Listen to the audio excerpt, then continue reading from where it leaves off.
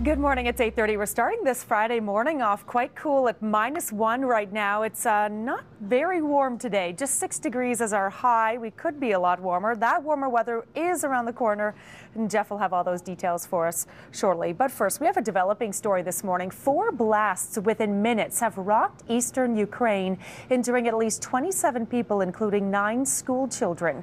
Prosecutors believe it was a terrorist attack. The first blast happened at a tramway stop.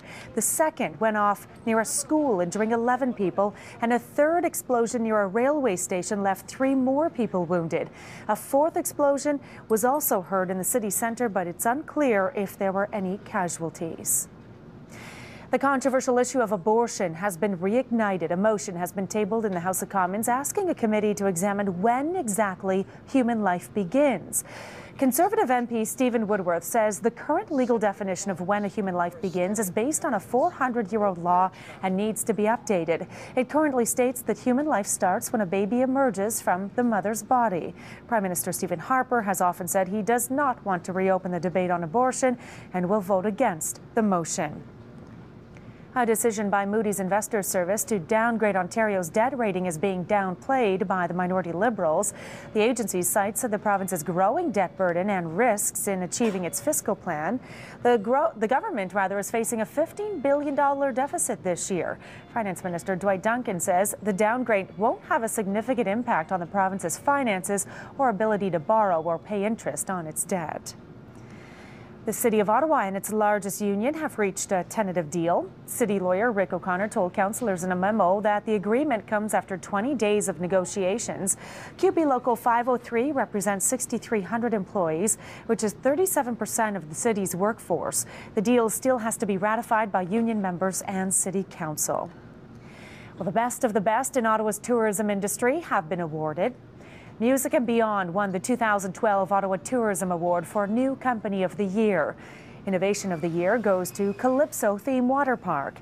And Canada Day 2011 gets the award for Event of the Year. Organizers say winners are chosen based on events that draw people to the capital region.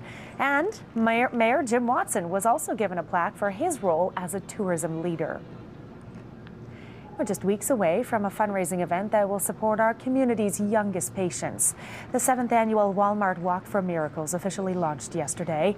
The walk takes place on June 10th at Confederation Park in support of the Children's Miracle Network. All funds raised locally will benefit CHEO.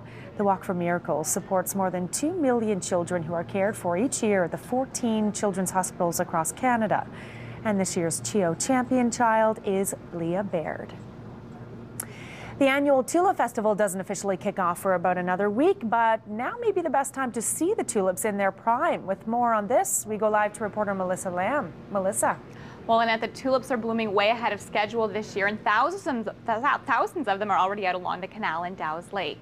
Now, this early bloom could pose a threat to the Tulip Festival, which runs until May 21st and sees more than 500,000 visitors.